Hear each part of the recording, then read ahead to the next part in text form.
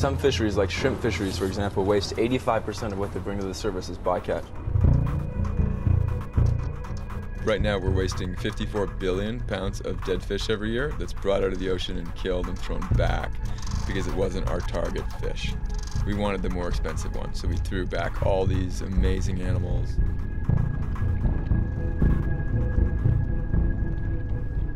We're doing that at a time when 10 million plus people can die of starvation every year.